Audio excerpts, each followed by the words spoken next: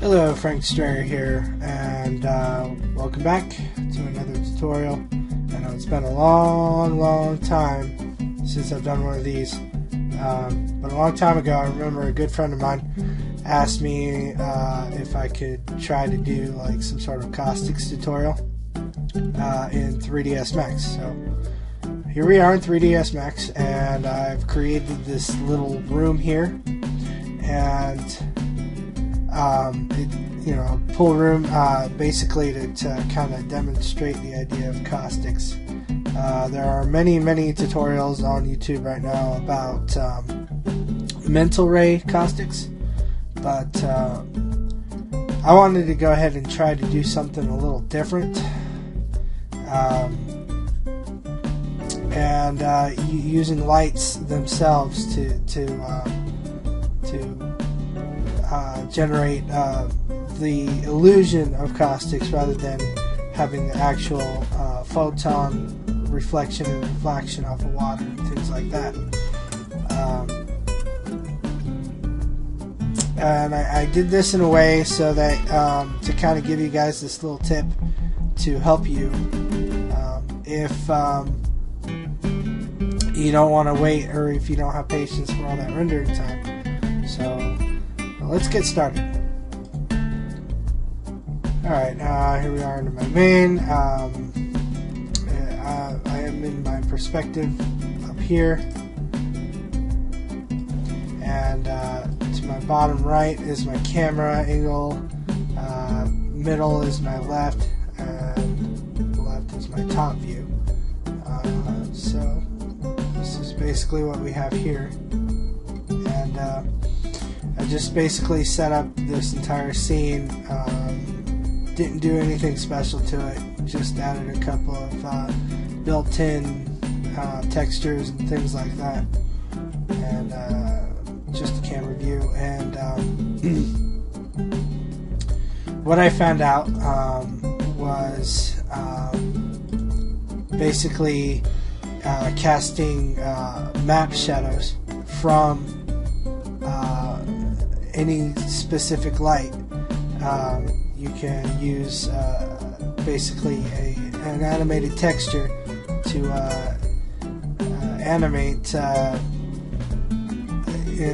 lighting sequence through a map. And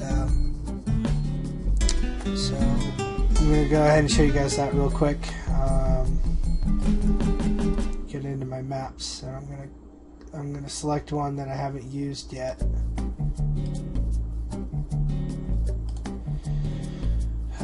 Material map browser, and I'm going to go ahead and use you can use like noise and things like that if you want like more like still water kind of movement. Anything's good that's movable and that you can manipulate, and it's all up to you. You just basically use your own imagination on getting the right settings of things.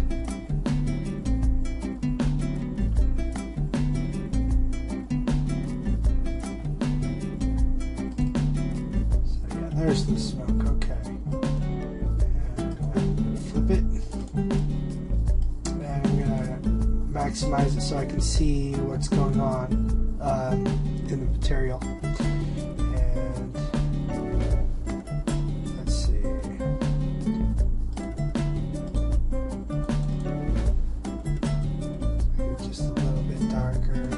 Iterations a little bit. One's fine. And maybe down the size to about 10 for now.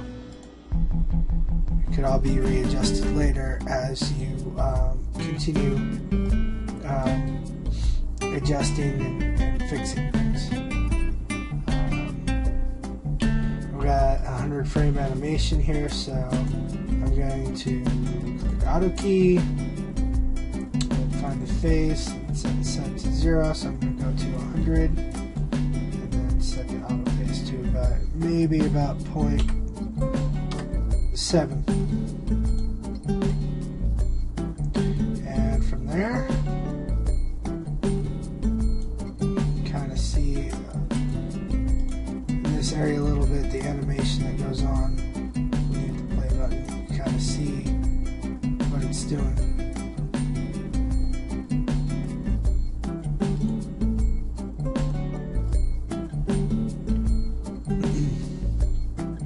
Just so that if your Caustics isn't just one still frame image, but rather, 100 to 1,000 frame animation, I just wanted to show you that so you know how to animate the map for the Caustics.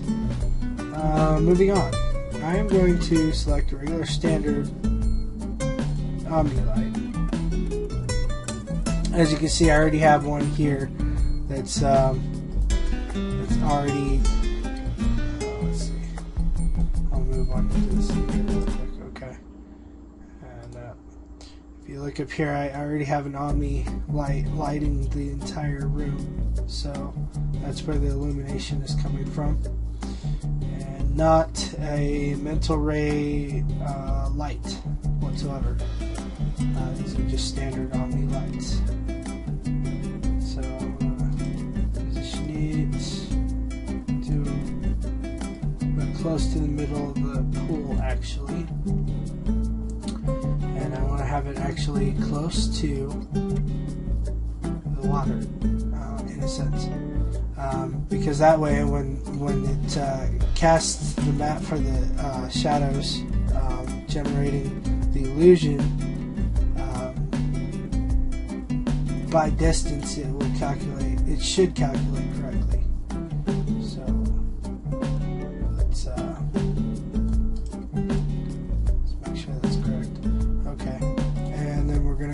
Modify,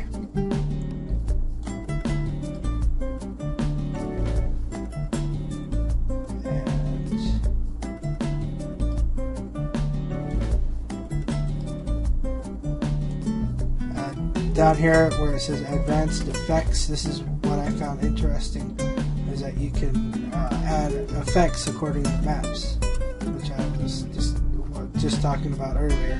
So maps, and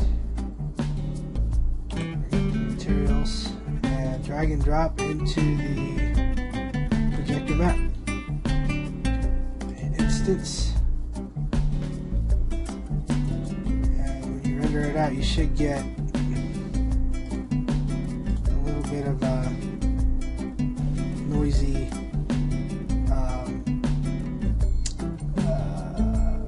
shadow casting.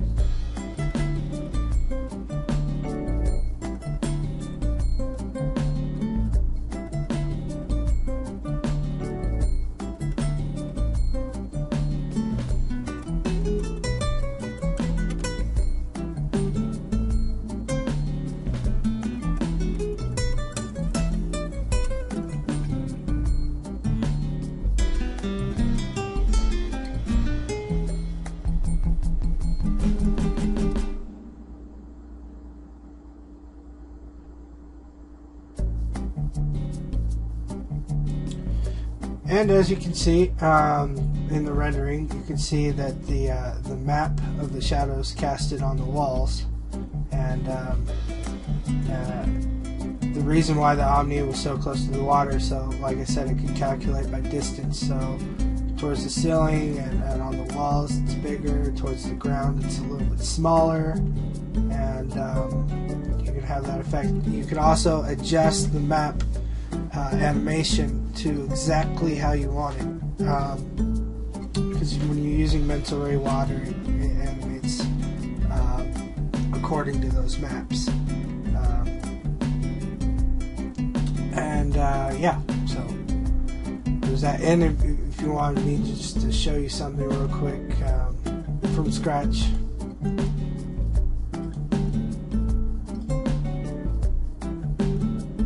I can show you real quick. Let's do a chamfer box real quick.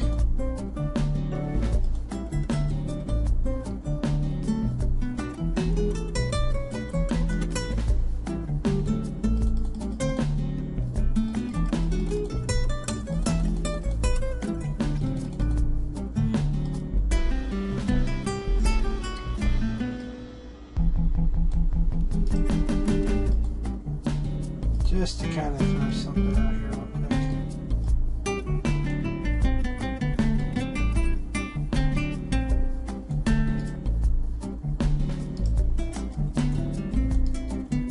Sort of a stage or something.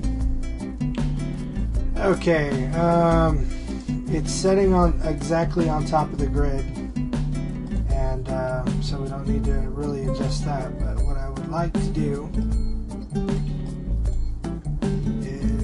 set X and Y to 0, so it's exactly in the middle of the grid. So, and then standard spot, and maybe raise it up.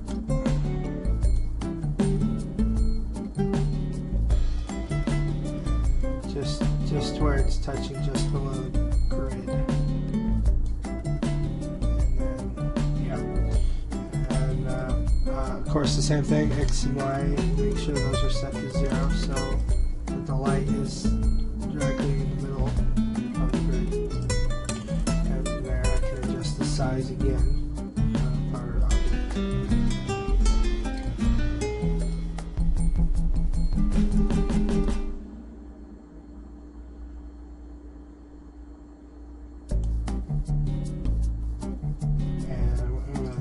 I'm going to view this from the top view just so you can see.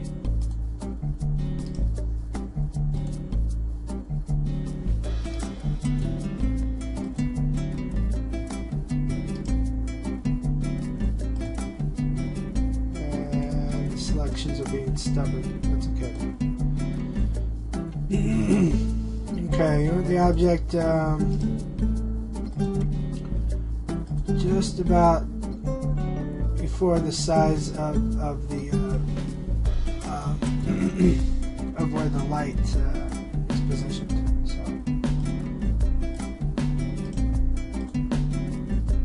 and it keeps being stubborn. Sorry about that. A little bit bigger.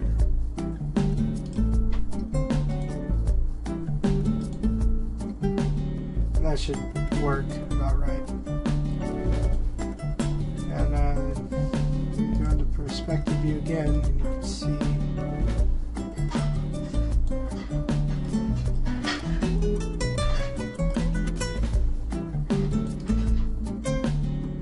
you go to materials again, and this time I will use just a simple noise. And for this, maybe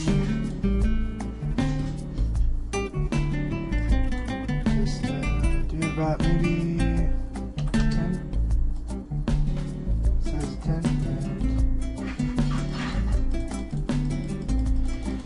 and now another tip, you can adjust between the white and the black levels. The low should be the black areas and the high should be the white areas, and when you're increasing and decreasing, low should be increased to increase the black level, and the high should be lowered to increase the white level.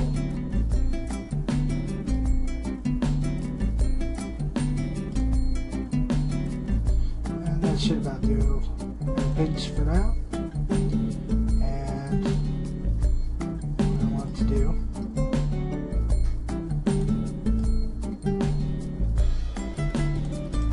is select our light and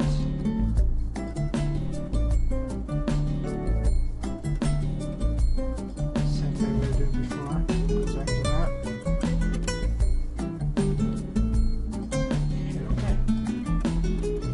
Now the thing about this is that all it will do is just render that map. It won't render anything else in the light unless you put another light in there.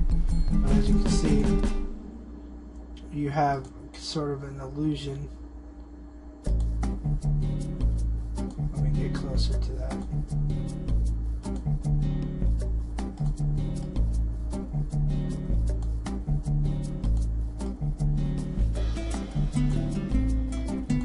Where the light's shining, it gives sort of an illusion of caustics, and you just adjust the animation between phases like before, and then you know, you basically have your caustic.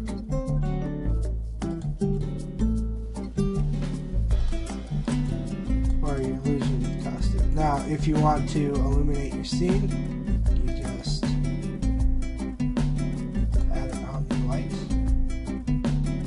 actually skylight, just to illuminate the whole thing, and maybe turn the multiplier down to about 6. Measure it out to test. It's still a little bit bright.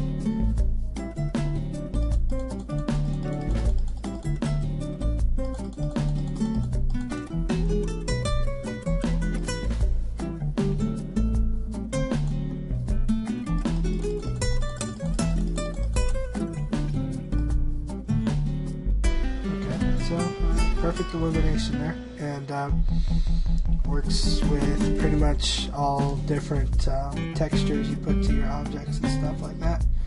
And you know, and this could be anything. Right now I think I've created kind of a mattress unexpectedly, but to give you the idea, this could be something like, depending on how you adjust the map, it could be something like underwater, or it could be an object around different areas of water.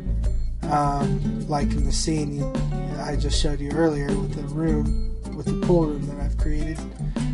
It's very simple actually, and as you can see, everything is done in Scanline, I believe. Yeah, this isn't Mental Ray, this is straight from Scanline. So, I mean, you don't even have to have Mental Ray if you don't want to. And that's the cool thing about it. And it's it also renders faster, and it should cut down some rendering time too. I know I've done some caustic scenes, some crazy caustic scenes in Mental Ray, and I've logged pretty much 50 some odd plus hours, you know, rendering time on it. So, I hope this kind of thing helps you guys out, and message me on YouTube if you have any questions.